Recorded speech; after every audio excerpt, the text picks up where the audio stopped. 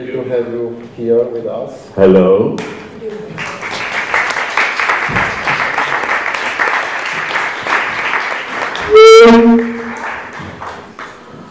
Okay, sorry. I just wanted to take the water so we can start. So I propose, if you agree, to start from the movie we just watched together, and then to go deep on the discussion and talking about your other films and other more general things about your approach to cinema. So can you please tell us a little bit about the context in which you made this film, which appeared in 2005? Yes, the film was really premiered in 2005, but it was shot mostly in 2003, and this is a period of the second Palestinian Intifada, where there were a lot of suicide bombers, Palestinian suicide bombers in Israeli towns and cities, and obviously there was Israeli attacks on Palestinian towns, and not only Israelis were killed, many more Palestinians were killed during this period. This is always, sorry.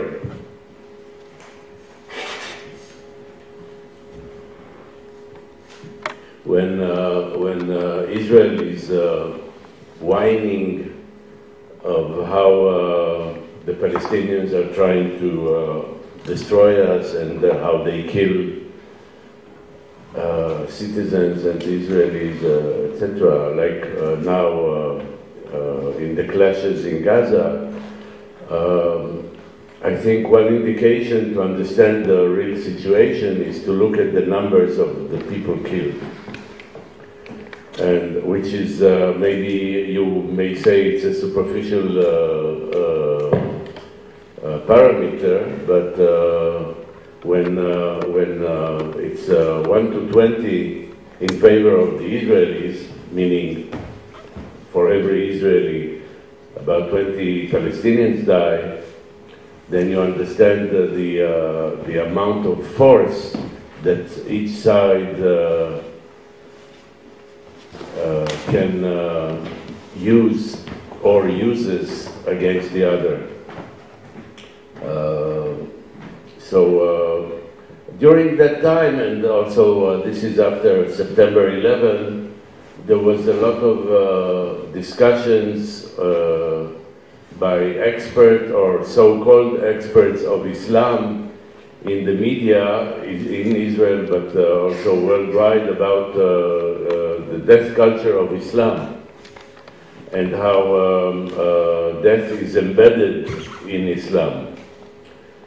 And I know very little about Islam, truthfully, but I know a little about our own culture, and we have death in our culture. And this was my decision to try and take a look at our own culture. Well, in all my films I tried to look at us. So I chose those two myths of Israeli Zionist culture, the myth of Samson and the myth of Masada, and decided to make like a historical documentary, obviously historical documentary, not in the classical way, not the way BBC does, but in my own way. One thing that I did take from classical historical documentaries is that, you know, in a historical documentary they use, in order to tell the story, they use artifacts, they use documents, they use archaeological sites, they use experts, and sometimes they also do reenactments. They stage moments in the historical story, the way that the filmmaker believes it happened, with actors, costumes, decor. Sometimes they use the real sites, and they stage situations. So I decided to, instead of staging situations, to use documentary moments, contemporary documentary moments from what is happening now in the occupied territories, because obviously the myths are about siege and suicide, and this is something that during the Second Intifada it's been very present. So I went out to the occupied territories to shoot real moments in order to give you an idea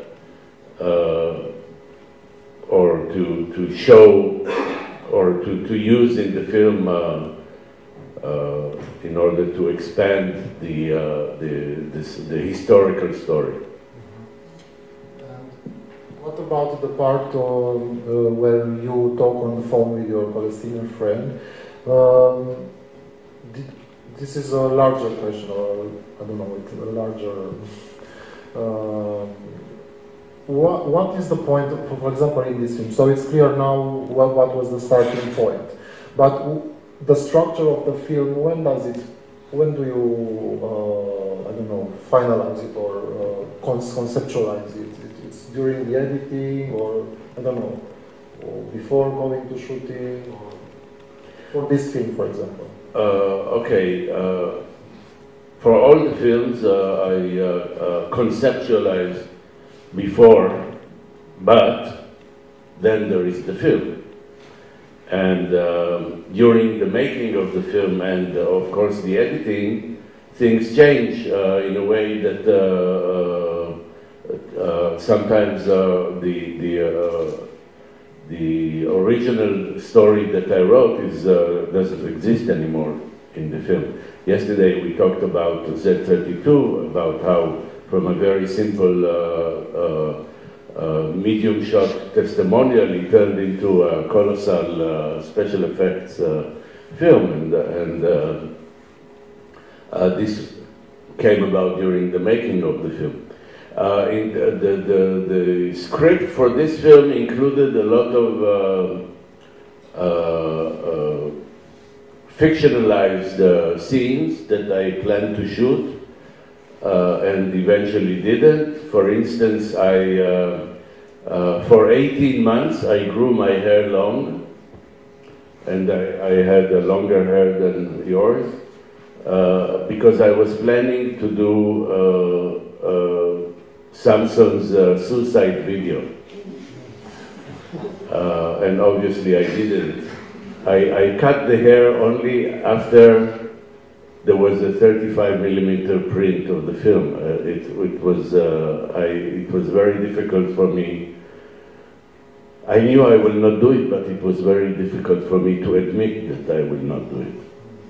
So there were also other moments of ironical fiction scenes that I planned, that while shooting the film I understood how tragic the situation was, and that it was very clear that I could not mix it with crazy comedy or you know, so-called farce. Now the conversations on the phone with the Palestinian friend actually were shot sometime before I decided to make the film, and were shot without any film in mind. This was April, May 2002, during Operation Defensive Shield, when this is when the Israeli army reconquered, took again the Palestinian towns in the occupied territories that were passed to the hands of the Palestinian Authority, and in April 2002 the Israeli army entered the Palestinian towns again. And there was a lack of knowledge, lack of information. The press was blocked, and there was little known of what's happening here. And if you remember, this is the time when there was the alleged Jenin massacre.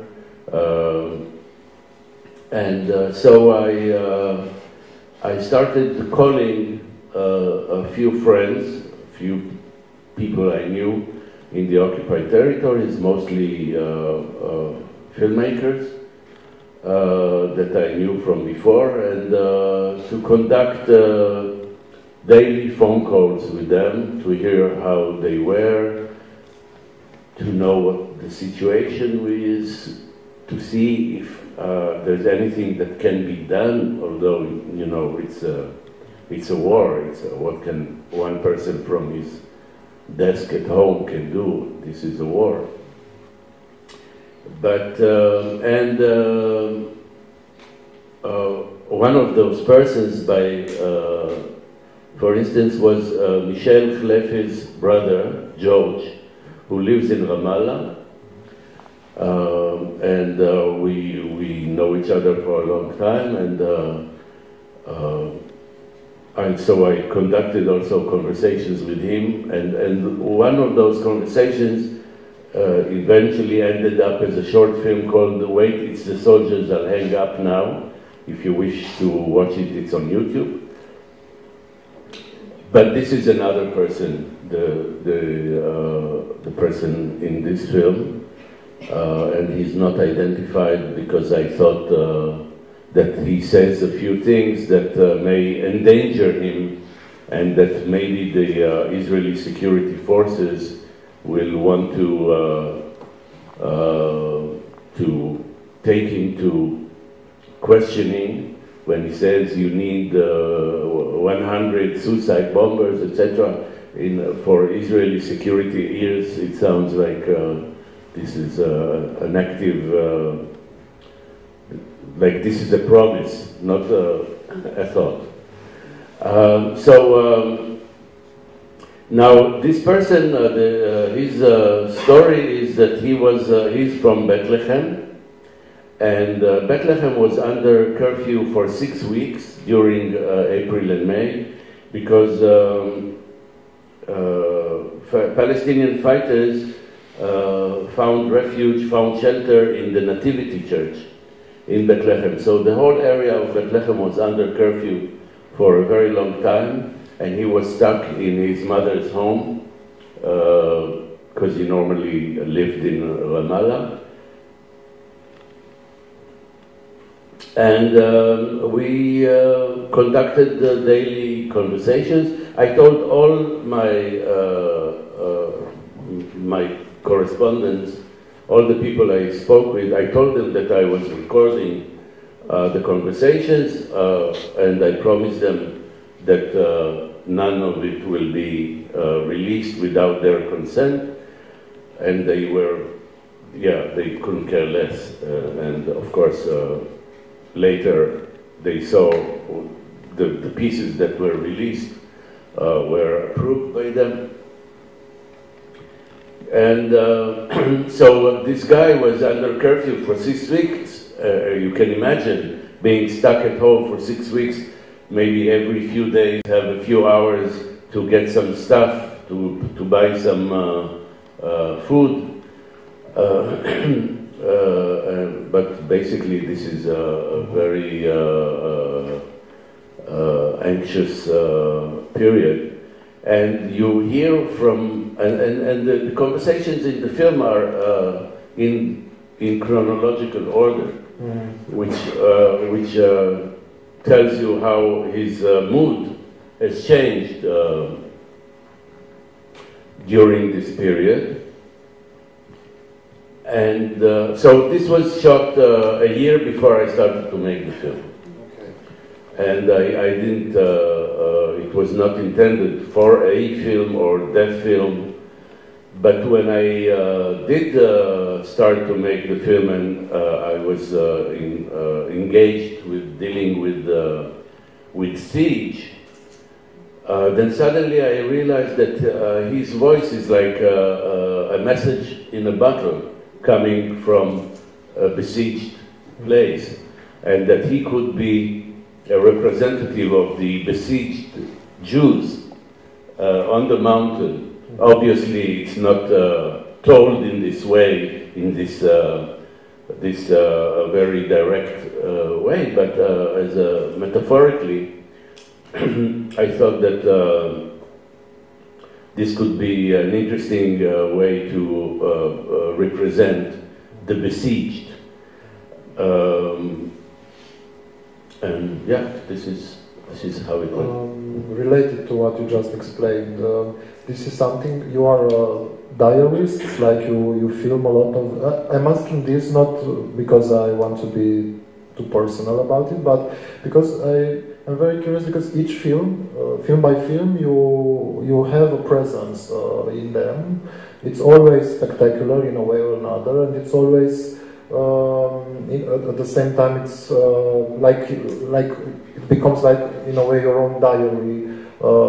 So I'm curious if you work on that outside of the films, like I don't know, maybe film everything or in different ways, or I don't know, perform and film what you do just to find your persona for the next film. I don't know. No, I don't. Although this idea of diary is something that I tried to do early on, before I really started to make films. I wanted to be a filmmaker, and I had no idea what to do, what kind of film to make. And then I said to myself, well, I'll buy a camera, and the camera will lead me, and nothing happened. So then I gave myself an assignment, and I called it 5 minutes a day. To shoot every day a scene of 5 minutes, which later became an assignment for my students. But I didn't finish this assignment. Well, no, I didn't. I shot. The tapes are still there, but I never did anything with it. But it turned out that in many of my films are diaristic, but not necessarily, if you ask me, not necessarily in the sense of my presence in them, but because many of my films are made of scenes that are disconnected from one another. There's not, or in several of my films, there's not one character that you follow from beginning to end, or one specific plot, but there are many moments that gather together to ideas more than to a story. Now, as to my presence in the film, and this is something I understood in retrospect, after maybe the second or third film that I participated in, I understood that it was very important for me to be inside the film in order to, this is something that has to do with how documentary is. A lot of times you watch documentary and you have the feeling that someone is telling you how the world is, how reality is. Which is, of course, obviously, if you ask me, this is nonsense, because there's no way you can really capture reality. You can maybe put on film or on video how you think reality maybe is, but with lots of reservation, how you think maybe how reality is or how you see reality. It's never how reality really is. And the presence of the filmmaker in the film, also the fact that many of the films are their own making of. They include the making of, the technical making of sometimes, but certainly the dilemmas of the filmmaker while making the film. Z32 from yesterday is maybe the most explicit of them, where the filmmaker does, in a way, self-criticism of his own position in making a film about an assassination and providing shelter for the assassin within his film. So, and he does it in a very unusual way. In a very unusual way for documentary, in singing with a musical ensemble in his living room. So, I think that myself is not the subject of the diary, but reality is, and but it's important for me to include the contemplations about filmmaking and about making this specific film in each film.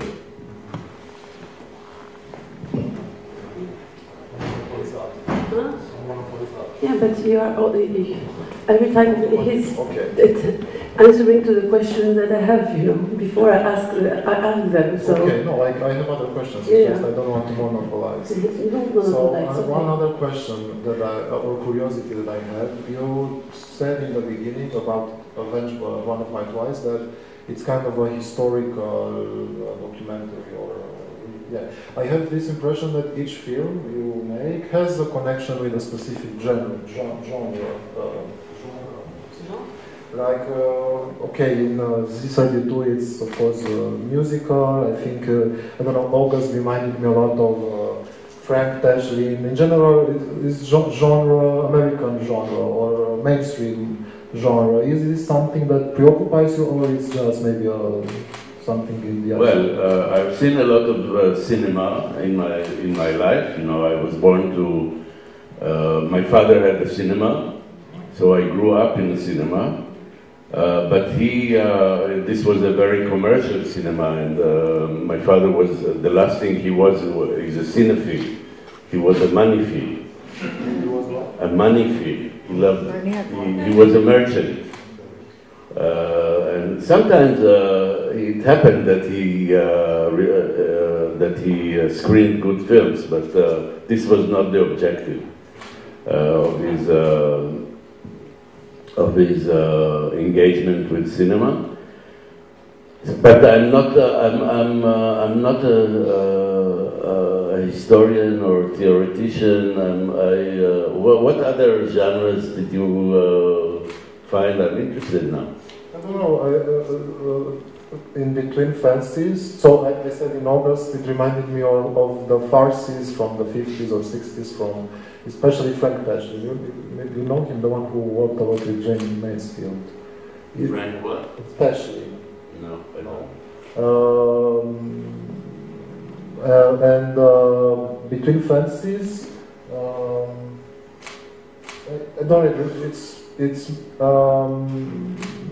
in the way it depicts this experimentation, theatrical experimentation. It reminded me of some of the French films that, I don't know, the same like I don't know. I was just thinking they are not, it's not a big resemblance. I was just had this feeling that maybe at some point you also construct in relation to... Not in a conscious way, but I think that stealing is blessed. It's good to steal, and you are invited to steal. And obviously, if you love cinema or if you love art, then some things are absorbed in you, and eventually they may appear in your work as well. I propose to go back a little bit about to the moment when you started making cinema. You told us a little bit about how you started buying a camera and this 5 minutes plan you had for filming each day. But if I'm correct, you started pretty late, no, to make cinema. Or when did you start? You started something else, no? Yeah, but my first film was exactly 30 years ago. Yeah. It was a short one called Deportation. Again, it's on YouTube. Almost all my films are on YouTube, so you can, if you wish to watch them. And yes, I was already 30-something when I made this first short. I didn't study cinema. I studied philosophy and arts making in 2 different schools at the same time. Never finished any. I don't have any diploma. And it took a long time because in the years in my 20s, I wanted to make films that were related to independent European cinema, like Wim Wenders, etc., which I'm very happy that it didn't happen.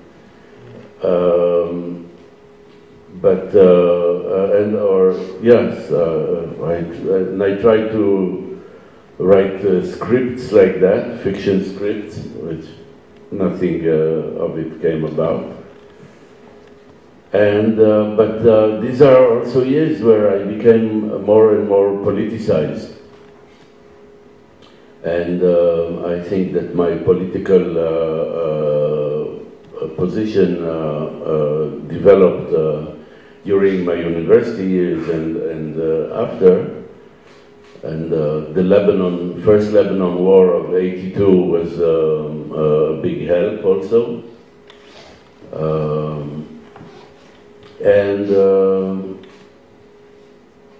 Then the first Palestinian Intifada, first Palestinian uprising in '87 started.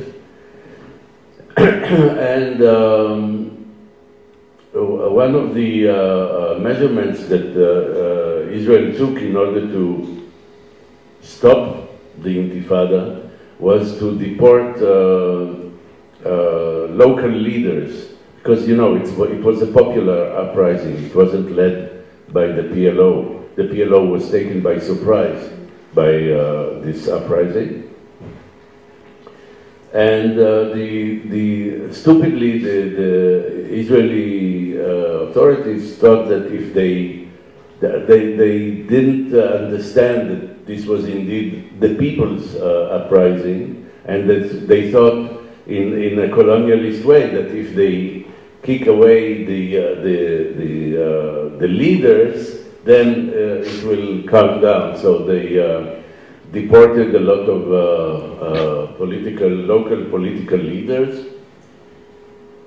And this was a very, when you would see it on television, these were normally very violent acts of people basically thrown to the other side of the border, either with Lebanon or with Jordan, like potato bags, handcuffed and cloth on their eyes, and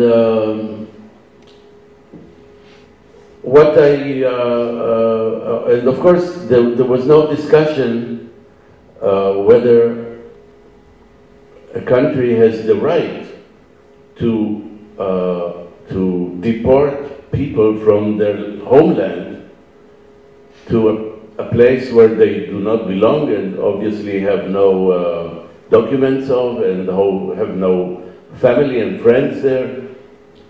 And I realized that also people around me were more appalled by the violence of the act than by the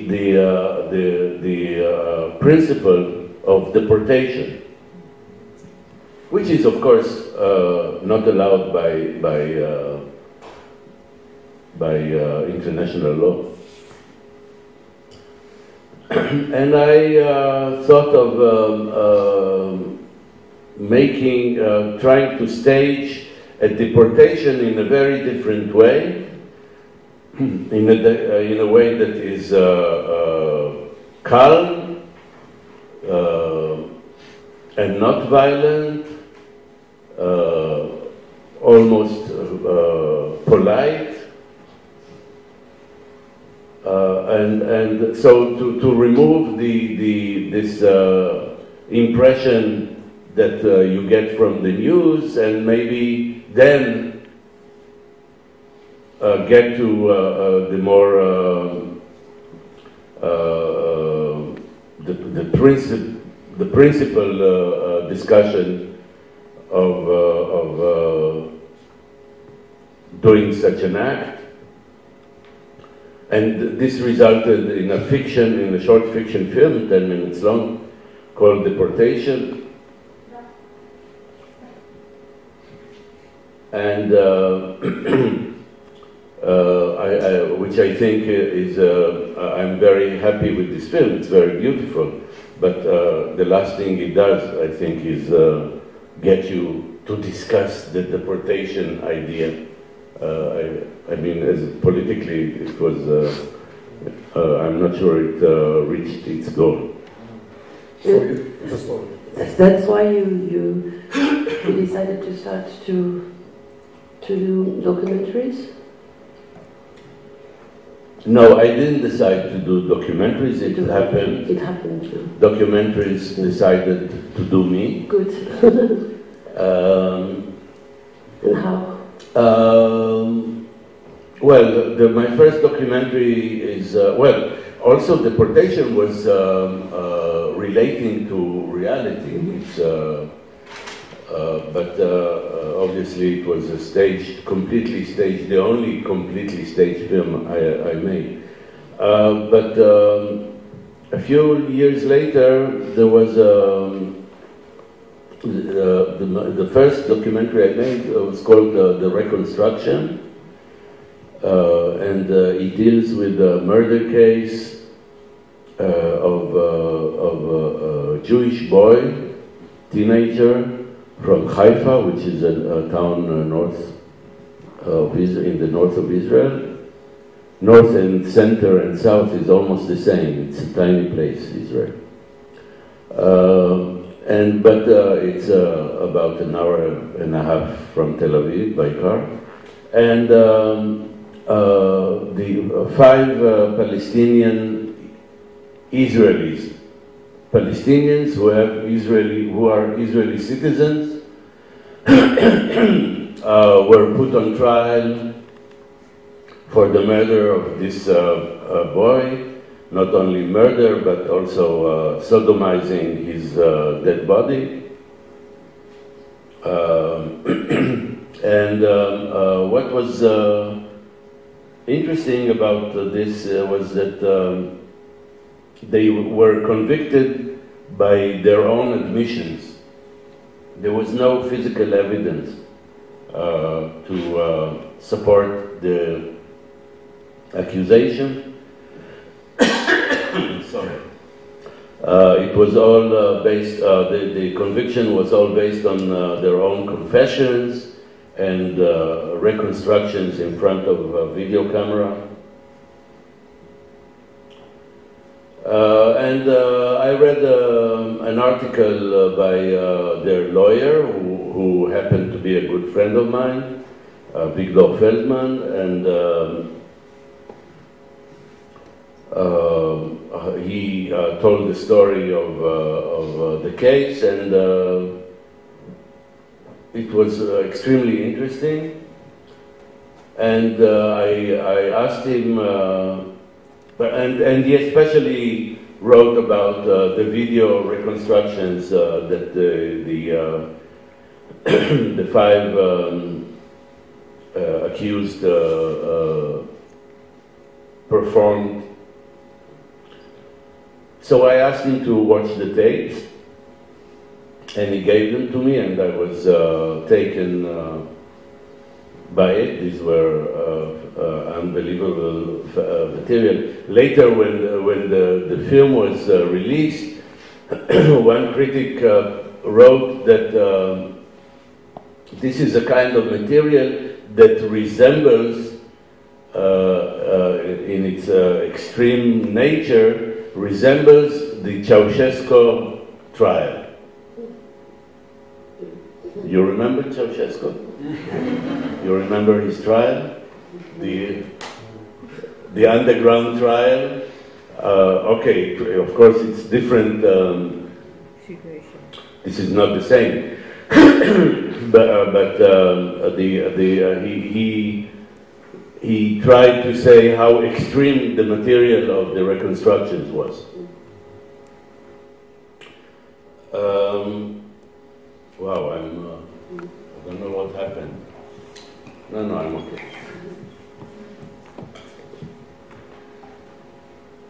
So this was. You used this material. Yes, I used. Yes, about 20 minutes of the 50-minute film is the reconstructions, which were of course much longer. They were 6 hours, and it was a classical. Beside for the use of the police reconstructions, which at the time was not yet very. This is a time when Errol Morris did read a thin blue line, but he did fictionalized. He staged reconstructions, and so it was not yet so popular to use police reconstructions. But beside that, the film was a classical documentary, and I think in the overall it dealt with questions about our possibility to know the truth. You see people saying, "I murdered, I did this, I did that," and five after another, and you don't believe them, or you ask yourself whether indeed they are telling the truth, or there is something that you don't know about the circumstances of this confession. So this was the first, also on YouTube. And when you started to, so evidence, I haven't seen this short, I think. But when you started to be less conventional than you said you were in this first short film, one of the things that I noticed in your films is that they are more related to, we had a focus here on Israel and Palestine, and the greatest majority of the other films were concentrated on, let's say, the victim's side. In a way, on the Palestinians, and your films are more. I think they're concentrated on commenting on on the perpetrators. I don't know how to say it in English. Perpetrators, yes. So and the way you choose to do it, this performative way of commenting upon this, what you record, it has something that I imagine can infuriate, or I mean, it can create very vivid reactions for the audience who does not agree, or I don't know, for the Israeli, basically, who don't agree with your points of view. Is it something that you, first of all, if you agree with what I said, is it something that you constructed with a political purpose, or it's more related, I don't know, to aesthetical? And how do you see this relation in your films between, let's say, formalistic or aesthetical construction and their political? Is it something that? I don't know. It's two questions. Too many questions. Yes. Well, first of all, it's true that some of my films do deal with the perpetrator, but I think it's more complicated than that. For instance, my last two films, Between Fences and Once I Entered the Garden, are films that are very different from the previous films because they are not antagonistic, they are sympathetic to their protagonists, and they are maybe signify a change in my position.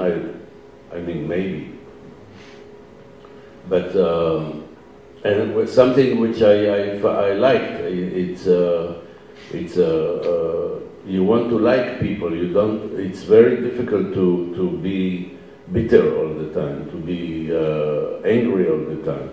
So in the last two films, I have found a way, or it happened that I did films with people I liked and loved and sympathized and support. Now, it's true that when you make antagonistic films, this may create a negative reaction by the audience. But they have to come and watch it. And truthfully, my experience is that people mostly don't come to watch films that they know they will not like. And me too. I don't go to romantic love affair movies because I don't like. And I would not want to sit in the theater and tell my partner, I told you, it's going to be terrible. I don't go. And I don't think that I will go, well, maybe for research reasons I will watch, research purposes I will watch right-wing films, extreme right-wing, there are not so many. But not for pleasure, not. So the thing is that we are, whatever happens, mostly engaged films are made and watched by convinced audience, and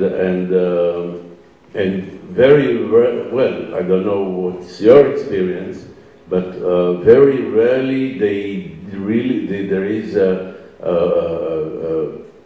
substantial amount of viewers that are there to argue, and maybe also the argument may lead to some kind of a change. The way I thought in the early days that I will be a player in the sociological discussion. And I recently, after Between Fences, I adopted a position that was formulated by Augusto Boal. You know, in the Theater of the Oppressed, every show consists of two parts. The first part is the play that the participants created, and the second part is called the Forum Theater, is when members of the audience are invited to the stage to play the oppressed and propose an alternative solution for the dead end of the political situation. And Boal said that the Forum Theater is rehearsals for the revolution. not that you learn how to use Molotov cocktails, but it activates the audience to participate in the change that has to come. And in a way I adopted it, not that I think that this is cinema of the oppressed, but that this kind of cinema is there to support the public, the viewers, to support an endangered species like people of the left, of human ideas, and provide them with power, to empower in a way the oppressed are the public, and they need materials for regenerating. So this is my last interpretation, and obviously it's about calming, self-calming, because my films have nothing to do with change. I mean, with change in the world. They never are parts of change, but and I need to explain to myself why I still make them. Besides going to Bucharest. So you said you are making them to self-calming? This is what you said? Self-calming? To empower the public, the last fractions of the left that are still there. Obviously, this is something I formulated in retrospect. I have a question about how you make your film. To come back, when did you first understood that you needed to put your body in the screen? I mean, yourself, and to use yourself as a character. And how can you explain that? Since then, I don't know when, maybe I didn't see the first film, you are in lots of your films, you are a character, and you think that you will be, or it always happened, you know, that you need? Well, it happened. This happened in the second documentary I made, How I Learned to Overcome My Fear and Love Arik Sharon, which was shot in 1996. And Arik Sharon, if you don't know, he was an Israeli general, a right-wing, extreme right-wing politician, a war criminal. He was responsible for the Sabra and Shatila massacre in Lebanon in 1982, when he was Minister of Defense. He started the Lebanon War, and later in 2001 he even became a beloved Prime Minister until he went into coma in 2005 or 6.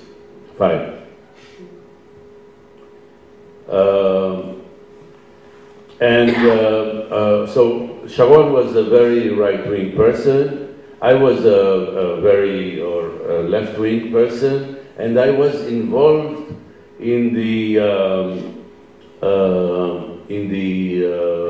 protests, in the demonstrations, in the organizations anti the Lebanon war that he started. I was the spokesman of the first refusist organization in Israel, Yesh Gvul, in '82. And later in '83 I was jailed for refusing to go to Lebanon, to serve in Lebanon. So when I wanted to make a film about him, and I decided that election campaign in '96.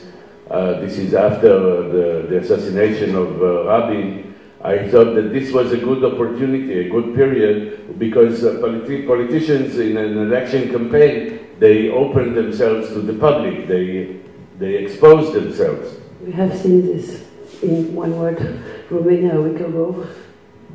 We had the president in one word, Romania. Ah, okay. That's why it was a joke, Romanian joke. And so I thought I would follow him and try to get as close as possible to him during the campaign, and be there when the monster peeps out of his body.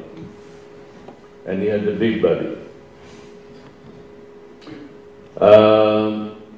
But obviously, and so Mr. Sharon never planned to allow me any access or anybody. He didn't know who I was. He wasn't planning for anybody to follow him during the campaign, so they didn't really check who I was, and in that sense I was lucky. But I still, fearing that he will discover my identity or my affiliation, I played the role of a stupid filmmaker who has no idea in politics, who's just impressed by being close to this fantastic politician. And so what happened was that whenever we had a close encounter, we conducted really stupid conversations about sheep, about really about stupidities, and I was already playing a role. In order not to expose myself, and obviously I never asked any question, any critical question, or never gave him the opportunity to question who I really was. Eventually, everything that I shot from the campaign and from his political statements was nothing. It was all a repeatance of the same, how politicians, they have one speech and they change the opening few sentences to adapt it to the audience they meet, but basically they say the same thing, and they do it 4 or 5 times a day, and there's nothing. There was nothing. But something that I realized during the making of the film was that I was looking for a monster, and Mr. Sharon was a very nice person. Very friendly, very likable, very polite. He loves classical music. Well, you have seen, I was trapped in the Hollywoodian concept of a monster looks like a monster. Apparently, life is more complex than that, and I was a little superficial, let's say. And I realized that how, if you didn't consider the atrocities that Mr. Sharon did, if you put aside his history, then you could like him. And this is what I did eventually, and the film ended up as a film not about Mr. Sharon, but about a filmmaker from the left who goes to make a harsh political documentary about Mr. Sharon and discovers that he's actually a very nice person, forgets about his ideas, and becomes a fan of Mr. Sharon. And the end result is that the filmmaker's wife is not, she's a hardcore leftist, and she leaves him because he fell in love with Sharon. So obviously, all the stupid conversations that I had with Mr. Sharon were the central pieces for this film, and all those moments where I was oiling him in order to allow my presence there suddenly became and also the film is again it's not even about the filmmaker, because I never fell in love with Sharon, or it's the filmmaker is in a way a representative of the softness of the Israeli left, which later the film was released in '97, and some of the people, well, this is the only time a film of mine was on national television, biggest rating for me in my life in Israel, and a lot of people were convinced that I did fall in love with Sharon. They didn't see the irony, although I thought I left enough keys for decoding just the title, How I Learned to Overcome My Fear and Love Arik Sharon.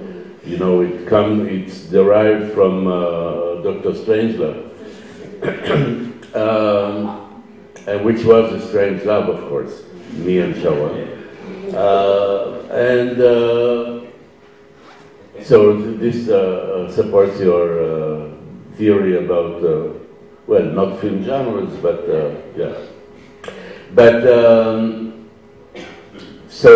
and also when it was released, some of my leftist friends, including Ali Al-Azhari, who became the protagonist of Once I Entered the Garden many years after, were very angry at me because I provided Mr. Sharon the stage to appear nice.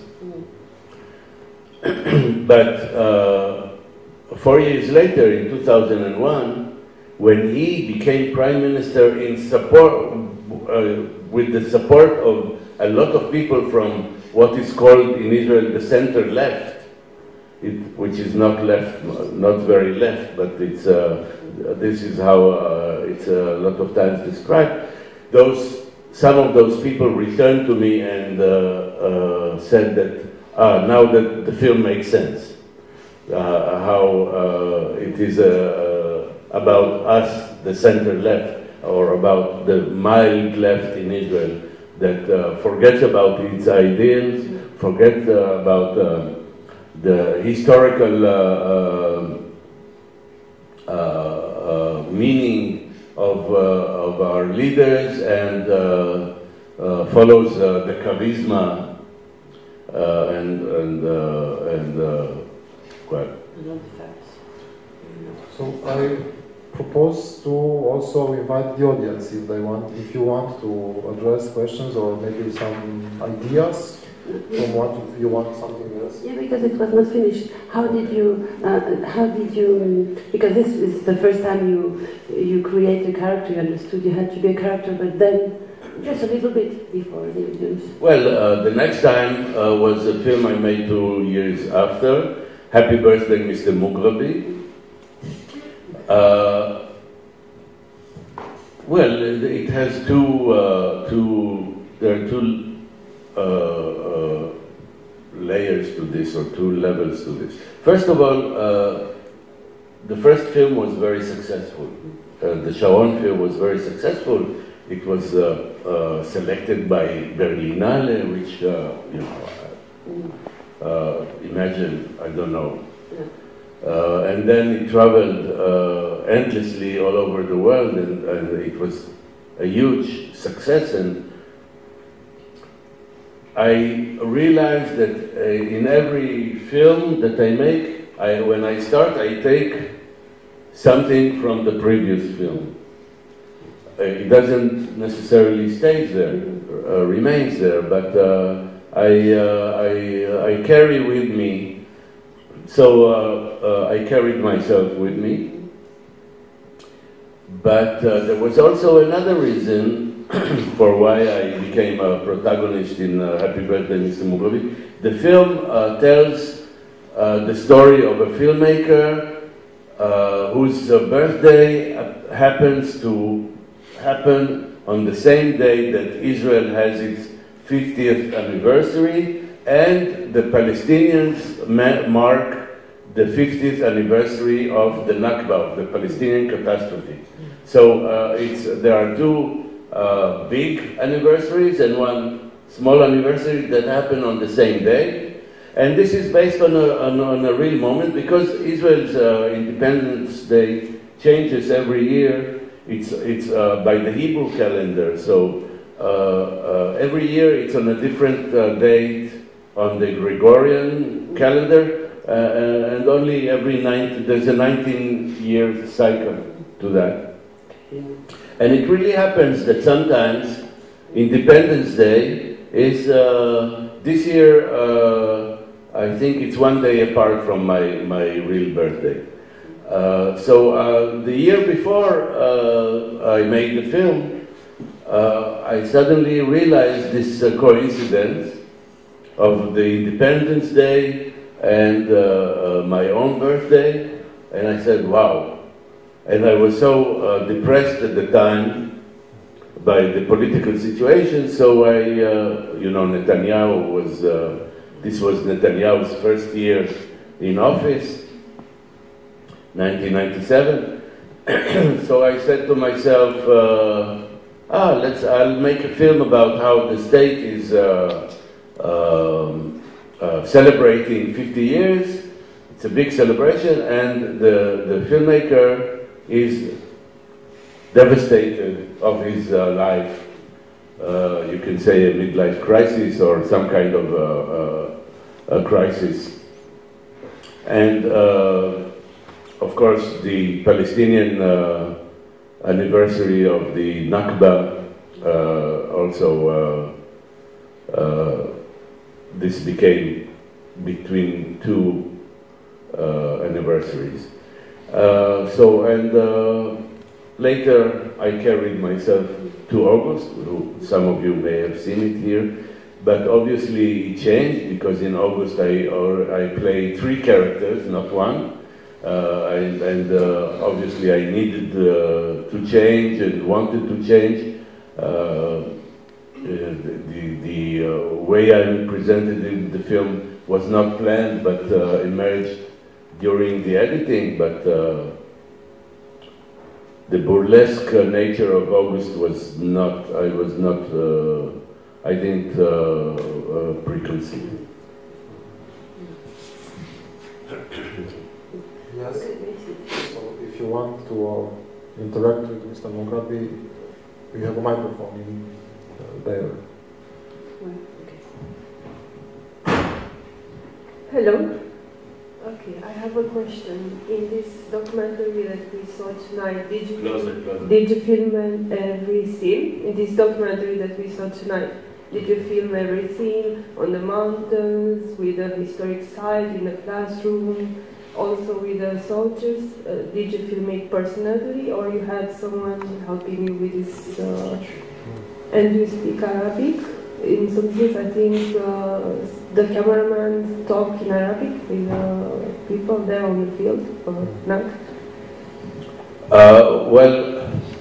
All of the scenes that has to do with Masada and Samson, I had a cameraman there, but all of the situations in the occupied territories, beside the rock concert, I was alone, doing camera, I'm a terrible cameraman. This is why it's shaking all the time.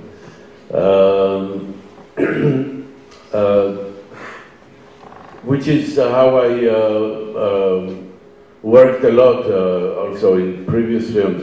In some situations there is a cameraman with me, but in others, traveling in the occupied territories was too complicated to have a crew. First of all, because I was, during 1 year, I traveled about 3 times a week to the occupied territories. When you say the occupied territories, you think it's a faraway place. No, it's 45 minutes from my home is already the occupied territories. So it's all very near. But I usually would travel with others who had something to do in the occupied territories. Either they were field workers of NGOs, or activists, or journalists. So I always joined in someone's car, which again, having more than one person made it more complicated. So all of the material, beside the rock concert, all of the material in the occupied territories was shot by me. I don't speak, since then I speak more Arabic, but not so good. And when you hear someone speaking with the people Arabic, it's probably one of the activists or the field worker, the NGO field workers. It's not me. But in general, you work with how big is your crew when you work, and you have a specific editor with whom you work film by film, or how? Because I imagine it's very important editing. I have seen a lot of Philippe Belaïch. Yes, Philippe Belaïch is the cameraman that I work normally with, and we've done 4 films together. The crew is 2 people. Philippe, I mean, if I'm not alone, then there's also only another person, the cameraman, and then I do the sound. The only time that there was a 3rd person in the crew was this rock concert, which was in a very extreme settlement. And and these are people that are really terrible or frightening, and I was very worried about our security. So on that day, I asked one of my students or ex-students that was a good runner to come with us, and his job was to have the keys for the car in his pocket, in case he was not supposed to do anything about the filming, just to be there and with his eyes open, because he was not even supposed to save us. I mean, physically, he was supposed to get to the car and turn it on. So this is.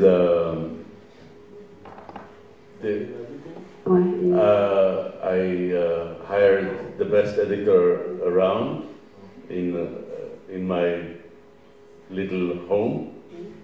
I edit on my own. Sometimes also in this film you find credits for other editors, but this is for co-production reasons. I completely edit on my own. So you in the other room. It's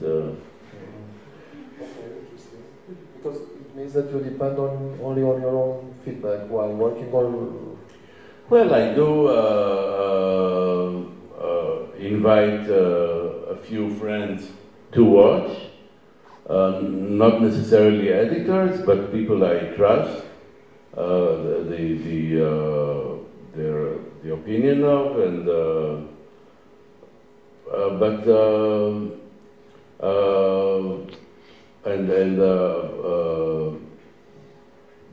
I was very, I relied a lot on the feedback of my former wife, which was a very good critique. Yes. How is it now, the situation in Israel? The situation now in Israel. It's fantastic.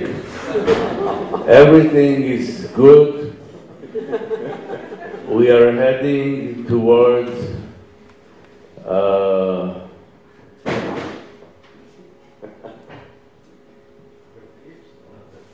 I mean, it's difficult to answer that. There's little to expect. The occupation has, of the Palestinians in the West Bank and Gaza Strip has just marked 51 years. The siege on Gaza is a terrible crime against humanity. People died there from bullets, from bombs, from contaminated water, from lack of food. What can I say? In 3 weeks we have elections. It's very possible that Mr. Netanyahu will be crowned as Caesar for life. Well, what can I say?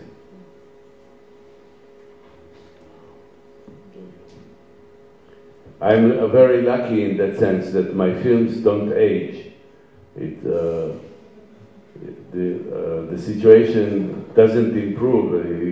You cannot look at the film and say, ah, yes, this is how it was. No. Caesar means like the Masada. You will be like in. Yes, and we will all have to commit suicide in order to find refuge from him. Do you have a question? Yeah, I had a question about your film. We saw just. In fact, it's not a question. It's just that it's very interesting the way that you worked on identification, like trying to show how the process is held on children, adolescents, how they enter the character they are supposed to feel, and how you use the strengths of this identification to to deconstruct the question of Palestinian political problem. And that I felt when you spoke about Augusto Boal, it was interesting that you could imagine those acts, and the film is acting that way, in the way that we are always putting aside on the other boundaries of us. And at the end, it looks like as if you were slowly erasing the character of Palestinian to become the one with anger. You are becoming very angry with and this is slowly becoming. You are becoming the one who is oppressed in a certain sense, as I felt. Just could you maybe tell something about identification? Is it something that is important for you? Well, I am not sure I understand exactly what identification means, but I definitely dependent on what you may call a role exchange, role play in this film and also in others. The idea that historical, in the historical story, you find the Palestinians besieged by the Romans, and in the contemporary story, the Romans are the Jews, and the Palestinians, the Romans, and the Jews are the Palestinians. So this twist of roles that now, in the past, the Jews were besieged, and now the Palestinians are besieged, and in the past the Romans were the perpetrators, and now the Israelis are the perpetrators. So of course, this is an important twist for me. I'm not sure that, well,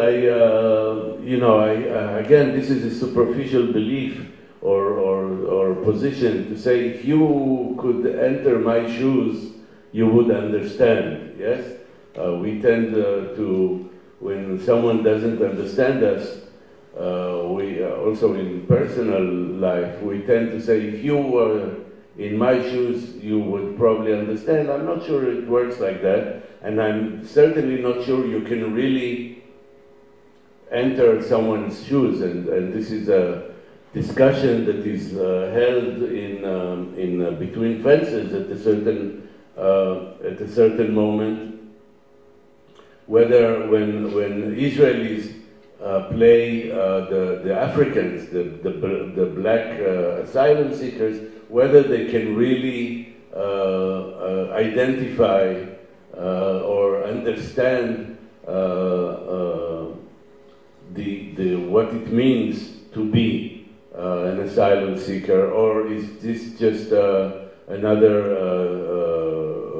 dramatic way to tell a story, or to try to evoke some thought? But there's a serious question of whether, when we go to film or to even to be activists in other people's lives, how much we can really be part, or how much we stay outside, and there is no way that we can be part. I don't know if I answered your question. I have the feeling that not. But I definitely don't think that in the end, when I am angry at the soldiers, that I become the Palestinian. I may represent a certain rage, but a Palestinian would not survive this scene. Will not survive because they will not allow him to survive. That's very strong, because we can feel that how you are Israeli at that point, that for sure, because we understand that the weapons could kill you if you were Palestinian. So it's when they say you are a part of us, they don't say that way, but the soldiers told you something like that. And we see the fence and the children are so far, and you are all part of the same country in this shot. So you are one in front of the other. You are behind the fence, and you are in the other side of the fence, and the children are it's very strong, the way that you are theatrically part of the same land at that point. And it gives sense also to the first scene where you are behind the fence and the Palestinians are waiting. And it's really, I really felt the organic question of the body, how you act with your body, and how there is a kind of simulacre, like it's faking. Body fakes identity also. You are all the same, but you have all the codes that are making the difference. So it's really, really, very, very interesting the way that yeah. Well, yes, at a certain moment, this young officer there says to me, "I hope that you have a son that is watching this now," which is, of course, this is underneath this, it means that we are from the same group and community, and that actually what he assumes is that my son would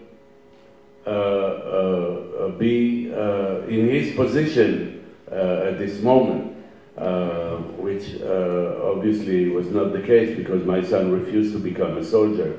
This is why the film was dedicated to him at the end.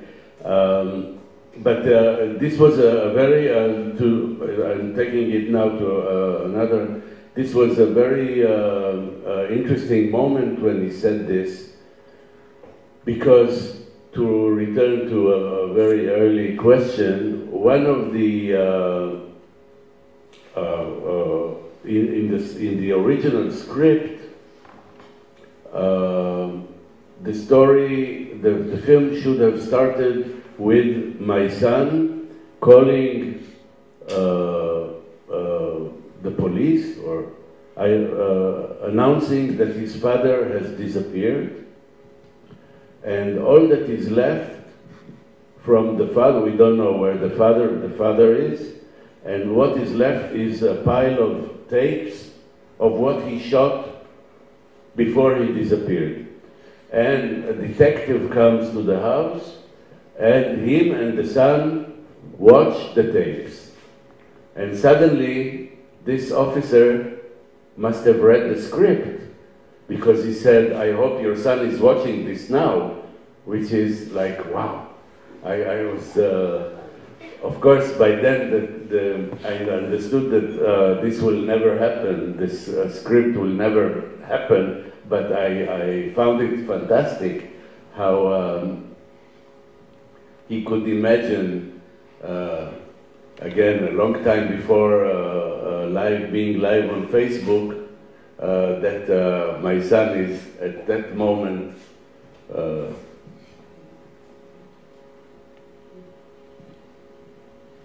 Other questions or thoughts?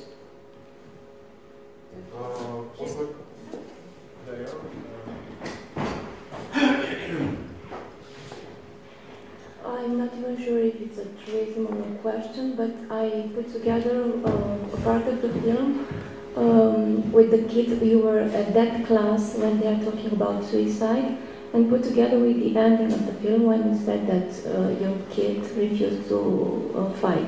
So is it hard for a child, for a young, to choose death?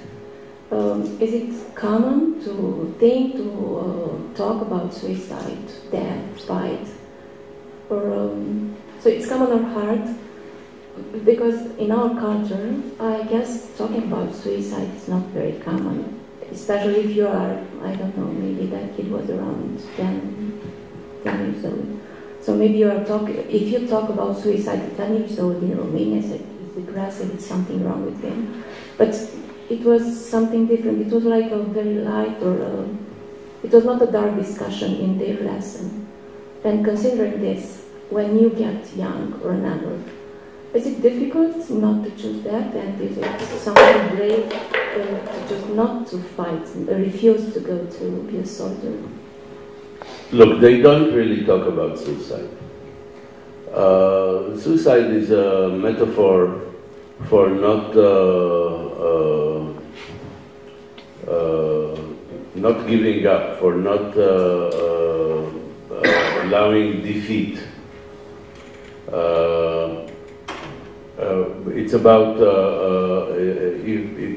it's in a way a metaphor for if you lose the land, then it's as if you committed suicide. So you cannot afford to lose the land. The last thing it is about suicide. It's about fighting. It's about fighting and killing the other, and defeating the other. I got it that way, but even though they use these words, death, suicide, fight, so it's like, it's a bit more cruel. Yes, but well, what can I say? I mean, this is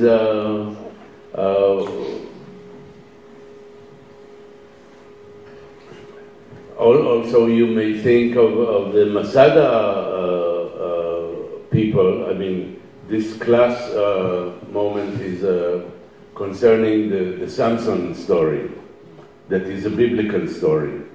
And in Israeli culture, you know, Samson in the Bible is described as a judge, a very strong judge, but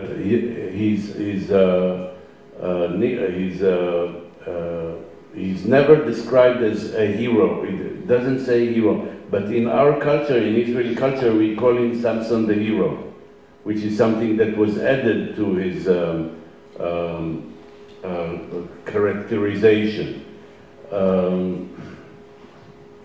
And also you ask yourself, how come the Masada myth became such an important part of Israeli culture?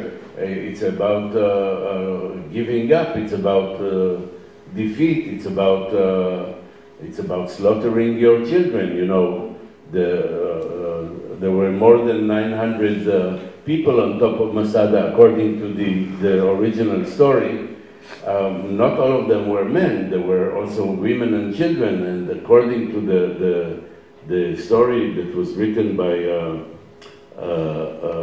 Roman historian who converted from Judaism, they slaughtered their own children before they slaughtered the women, and then the men. Very few people really committed suicide. It was a huge, crazy slaughter. I mean, what's his name? Jim Jones kind of event. Very few people really killed themselves there.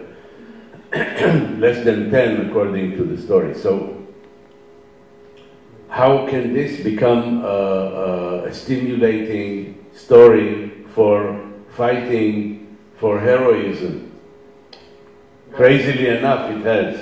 Yeah, I think it's a matter of myth too, because we have our Miorica. Sorry, your myth. But we have our Burebista. I mean, it's, we are being taught when we are children about suicide. Okay, it's not a mass suicide, but it's a model, no, of resistance in front of, no? I mean, it's not, I mean, it's different, but it's, we have our suiciders. In fact, it was the light of the discussion, so the kids had during that lesson. Yeah. Thank you. But also they were being filmed. I mean, wasn't that? I remember from school that when we had this kind of conversation at a imagistic, when we were imagining certain situations, that we were being really pumped up and would assume that we would do a lot of heroic stuff. Yes, but look, I'm not saying that the presence of the camera didn't encourage the children to express themselves, but they didn't invent anything. This is a common discussion of those myths, and look. This is something that I didn't explicitly say in the film, but this is a period where there are Palestinian Samsons blowing themselves up in the streets of the Israeli cities.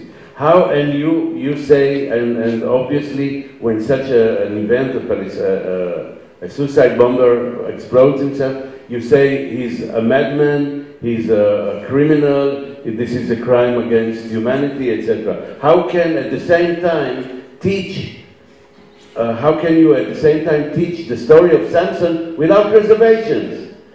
The children may have been overexcited, but the teacher, she should have, or you would think that the teacher should put things in proportions, and because if suicide bombing, and Samson is the first suicide bomber in history, if you ask me.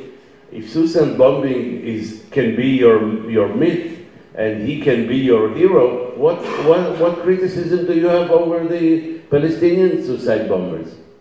So this is a total loss political or ethical conscience. Let's call it by the name. It's brainwashing. And the last man. Yeah, the microphone is on. I think you can call it by its name. It's brainwashing, and it looks like this to me. And the last man who talked was crazy. I mean, he talked like a psychopath, despite or because his tragic personal history. 9 people from his family had died between 1947 and, you know. But he had no logic. He was. Which one are you talking about? The last man, the man who told us. Yes. Yeah, the man. Yes, well, but brainwashing, I agree. I mean, indoctrination is definitely there, but also you would think that also when indoctrinating, you try not to create your own fallacies within the theory. You cannot say one thing and its negation in the same sentence. And in this context, at this time, reality provides us with war criminals exploding in our streets, and in the classroom we say that the same kind of act is an act of heroism. This is self-negation. This is mad. This is crazy. Okay? So this is why I was there. How dangerous, my question would have been, how dangerous, how often are you in physical danger? Well, you have seen the most of my physical danger. Not in the last scene with the soldiers, but in the scene before that, when they pushed their bodies against mine in order not to allow me to photograph. Others had harsher experiences. Some cameras were broken. I don't know, but it's very clear that. For the soldiers, it's always very clear when they see me that I'm an Israeli. I'm for them an older person. I could be their father. And sometimes I think in the last scene, although I'm not proud of my foul language, it's a little bit like a father preaching to a son or to a child, in a very violent way, this is the scene I hate the most from all my appearances in all my films. But obviously, for many reasons, it must be there, as long as I don't have to watch it.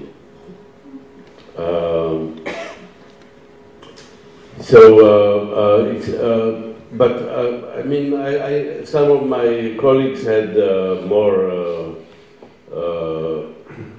more violent correspondence with soldiers, but this is the most I had. I think we need to end soon the discussions. I agree. Yes, but I have one more curiosity, a brief one. Do you have, I don't know, filmmakers or films to which you think often or more often than to others, or not necessarily? Yes.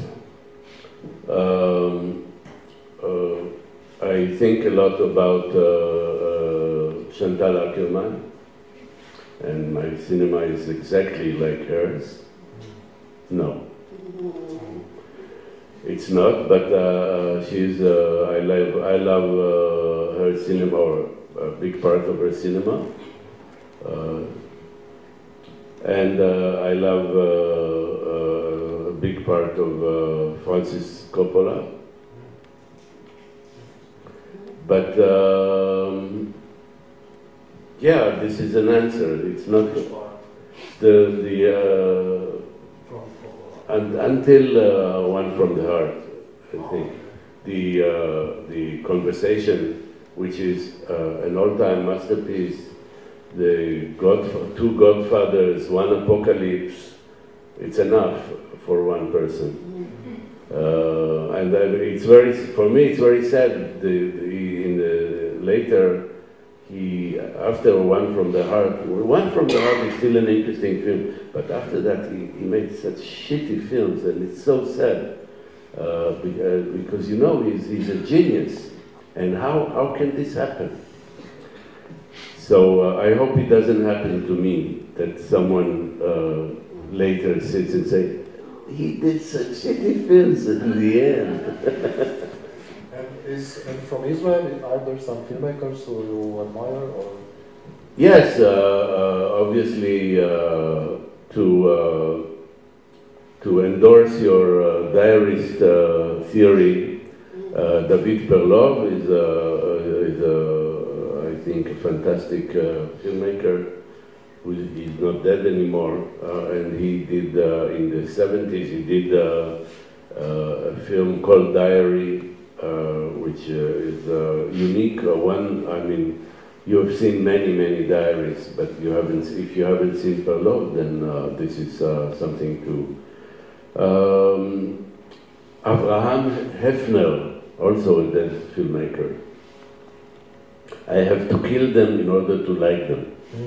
No. But Abraham Hefner was a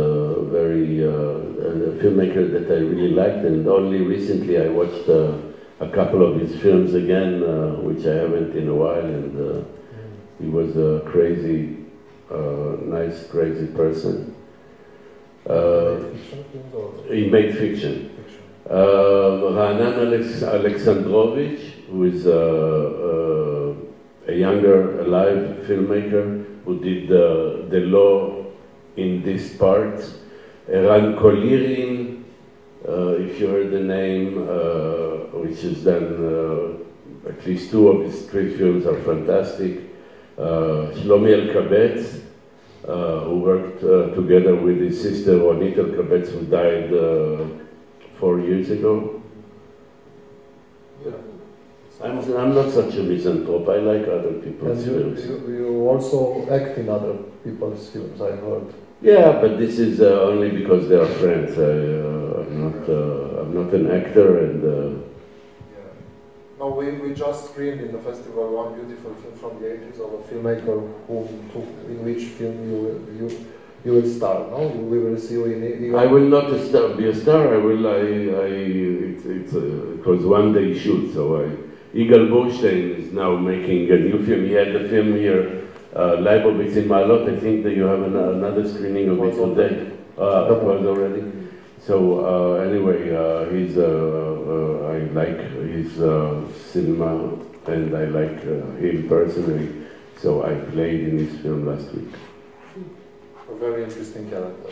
Yes, the character of Hitler. So on this note. So you see, the monster can look nice.